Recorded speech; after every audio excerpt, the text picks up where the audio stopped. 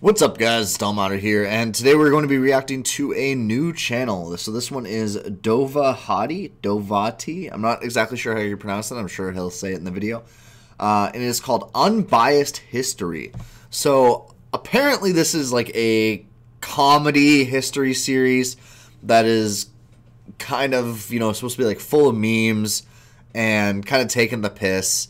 And it's written almost from like the perspective of like how a Roman historian would have written history. For anyone who's not familiar, Roman historians kind of over embellished how good Rome was a lot of the time, and were very braggadocious about Rome and looked down on everyone else, except kind of the Greeks a little bit.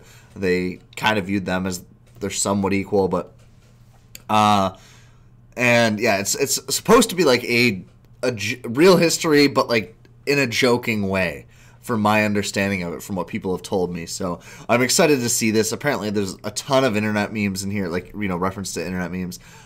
So yeah. And anyway, this one is the first one. So this is Unbiased History Rome 1, the Roman Mythology, in quotation marks. So already off to a great start with just the title. So anyway, link to the original video down below, and let's jump into it. Once was a dream to purge this rotten world from the barbarians infested. Called Rome. Thousands of years ago, the world lived in a dark age. Europe, like the rest, was a complete shithole, with barbarians and as far as one could see. Okay, I gotta look at this map. I already like this. I was just taking the piss, and he's got. Okay, so we got the boomers, boomer Etruscans, boomer Illyrians, the fucking brain dead and boomer, germ uber shithole, Gallic shithole, Iberian shithole, Breton shithole. Okay. Areas of all breeds as far as one could see. Among these here be Slavs, Baltic Finns, and plenty of other shithole dwellers.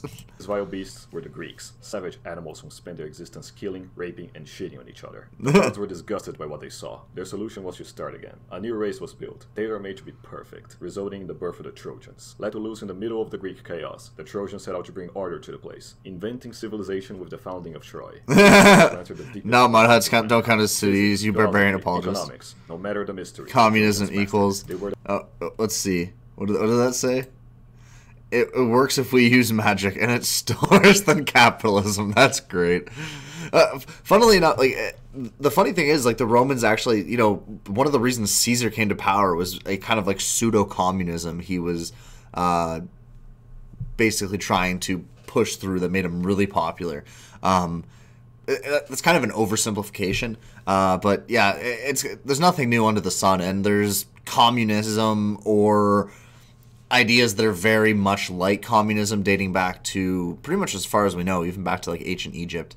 Trojans mastered it. They were the pride of the gods, attracting the collective envy of the Greeks. It culminated with the kidnapping of the Trojan prince queen, whom lusted after his perfect body. I love the retconning of the Helen of Troy. She kidnaps him. The events, tricking the Greek hordes. It was Troy who wronged them. Easily fooled, the barbarians encircled Troy, numbering the hundreds of millions. It became known as the Trojan Wars, a series of catastrophic Greek failures. As always, the Greeks turned to divine intervention to achieve their foul goals, taking advantage of Jupiter's fear for Troy's potential. Once in Troy, the Greeks smelled the scent of civilization for the first time. They hated it. They did what they did best, killing, raping, and shitting without mercy. The rape of Troy would bring an end to civilization itself, were it not for the unsung hero, Anchises. Anchises never shared his people's kindness towards barbarians. The moment he first saw a Greek, Anchises knew peace would never last. Predicting the worst, Anchises impregnated the goddess of beauty using his Trojan charm, resulting in the birth of the man, the myth, the legend himself, Ajax. Shadows Maximus. At the day of the sack, Aeneas was from the power of the woman he was sleeping with, out of his house and savagely slaughtered. I thought it was going to be about Ajax, because Ajax is obviously one of the legendary founders of Rome, who apparently came from Troy. His way through the Greek horde was nothing but his bare dick, all while carrying his elderly father with one hand and with the other. This heroic act much impressed Jupiter. As an apology, he granted Aeneas the divine destiny to settle in their ancestral Italian lands, where their descendants were prophesied to save the world. And so, the dream of Rome was born. Aeneas braved the seas, easily defeating all gods and monsters that stood in his way, making a planned stop at Carthage for resupply. In it, Aeneas was faced against the greatest threat to man's life, the thought of Dito. He demanded Aeneas to satisfy her in bed every day for a year, which Aeneas honorably agreed, for the greater good. The debt paid, Aeneas set to return to his destiny. Dido couldn't accept his departure, but Aeneas insisted, knowing better than to fall prey to a fault. In her rage, Dido burned all his leftover belongings, throwing herself into the fire, cursing their descendants to eternal rivalry, dooming millions to die in the wars to come. Historians to debate if her cruelty derived most from being a Punic or a woman. Bro, I love this guy. This is so good. Oh my god, I'm surprised this is allowed on YouTube, just because YouTube is so ridiculous sometimes. Aeneas finally arrived in Italy, becoming the king of Alba Longa, after a quick trip to the road with his father, killing a barbarian warlord, and banging the local Trojan princess. With her, Aeneas was able to father a pure-blooded Trojan family, a chance unfortunately not granted to his man, leading to generations of miscegenation. The years came and went, leaving Numitor, Aeneas' descendant, to suffer from the consequences, being usurped by his bastard half-barbarian brother. Once again, the virgin, to be destroyed by barbarian scum, this time output by the birth of the legendary twins, Romulus and Remus. That's the chat. Daughter and the god Mars. The usurper was too much of a coward to kill them himself, much less in the front of the god of war, giving the twins for a servant to go drown in the Tiber River, having the princess assassinated while Mars wasn't looking. But the servant refused to commit the crime, his Trojan ancestry overpowering the corruption from his barbarian side. Tiberinus, god of the Tiber, took over from there, guiding the young lads to the care of a she-wolf. She raised them lovingly, guiding her wolf-like instincts through the power of her canine titties, all until they were old enough to be adopted by shepherds. As true Trojan descendants, sons of Mars, fed by wolves and raised by stoic shepherds, the twins grew to that feeling when pleb life. The admiration of the man and the love of the woman, the twins were envied by the local barbarian Insos. Incapable of competing in either strength, intellect, or beauty, the barbarians sought to employ their only field of advantage, evil. One day, as Remus looked at the stars, Remus orgy house. Resting from yet another orgy, the barbarians ganged up on him, capturing Remus by threatening the girls if he tried to escape, delivering him at the hands of the usurper, whom happily imprisoned him. Learning of the act through his wolf instinct, Romulus was outraged. In response, he used his charisma to raise an army with his followers and siege Alba Longa. Despite unarmed and untrained, Romulus' forces shattered through the city's defenses, killing the usurper and freeing the hostages. Claimed as heroes, the twins were taught of their Trojan ancestry by their grandfather, whom named them the rightful kings of the city, an honor they refused. Instead, they set out to build a new city, gathering the last pure-blooded Trojans with them. But no girls allowed. They used their wolf back to their mummy wolf had raised them. Among those 7 hills, history was about to be changed forever. But before it could, a rift had developed between the brothers. Romulus sought to follow on Troy's steps, believing the barbarians could be peacefully negotiated with. But Remus, having suffered the most of their barbaric crimes, he knew peace was impossible, fearing that if they followed the exact same path as Troy, they would suffer its same fate. It was a source of great debate between the brothers. True. Different perspectives generating many disputes. As civilized men, they attempted to solve it with a bird-watching contest, which resulted in a tie, due to the gods enjoying the drama of their conflict. At any rate, the brothers agreed they at least needed a wall, for if there is one thing the local barbarians hated the most, was the smell of progress. While Romulus was raising the walls, Remus built the top. As he did so, one of their followers climbed to the top with him, nearing ever closer. Suddenly, he pushed Remus from the wall. Hearing the screams, Romulus was shocked, rushing to his brother's aid, finding him in fatal conditions. In his righteous anger, Romulus demanded an explanation. Okay, so obviously he's, yeah, this is definitely unbiased.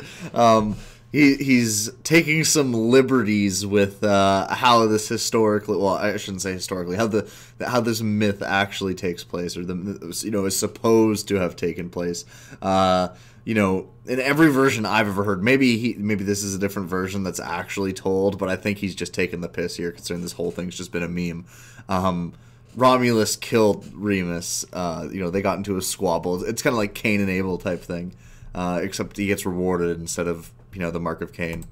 Look closely, the explanation became clear. It was no Trojan, but a barbarian. The virgin pretending to be a Chad. Romulus let him escape, choosing instead to stand by his brother's last dying moment. With his last breath, Remus spoke one last time, naming the city Rome, in honor of his brother, whom he named its first king. Drowned in sorrow, Romulus accepted, mercifully ending his brother's suffering. With this harsh lesson, Romulus finally understood Remus there was no hope for peaceful coexistence, and so, not only had Rome to surpass Troy's greatness, but to spread it to the world, cleansing of the barbarian plague whom sickened it. It was an inevitable war between order and chaos. The barbarians would go on to spread how Romulus murdered his brother for power, a lie most people still believe today. But at least you, my dearest a lie which people still believe to this day. I love this. This is so good. People told me this was funny, but I just love the unbiased history. The Unbiased history. On the next chapter, Romulus founded the Eternal City, with a monarchy to rule it and a senate to guide it. It will eventually be ruined by Greeks, as all good things are, but the Romans will keep fighting on, as should you. And remember, plebs, to the subscribers, everything will be given. From the Patreons, everything will be taken. Quite unchristian, but thankfully that's a chapter for another time. Ciao, ciao! Yeah, so I wonder what he's going to do. So obviously right now, he's very anti-Greek. Which kind of makes sense, right? Because the founding mythology of Rome, there's obviously the the belief that they were the descendants of Trojans. I'm surprised he didn't talk about Ajax, unless the guy he was talking about there was another name for Ajax that I'm not familiar with. But I wonder, once Rome absorbs the Greeks and there's Greek rulers and the capital moves to Greece, which unfortunately eventually becomes Turkey, is he still going to be very anti-Greek, or is he going to, change it up? And also, I wonder how he's going to handle the Christian question when that becomes a thing. Because at certain points, Rome is very, very anti-Christian, but then obviously, eventually becomes Christian, and that's why you have the Roman Catholic Church, and they were the largest spreaders of Christianity. Them and their subsequent states through Spain and France and all that. It's gonna be really. I'm really interested to see how he takes this. Yeah. Anyway, let me know what you think below. Like, comment, subscribe. I'll see you in the next one.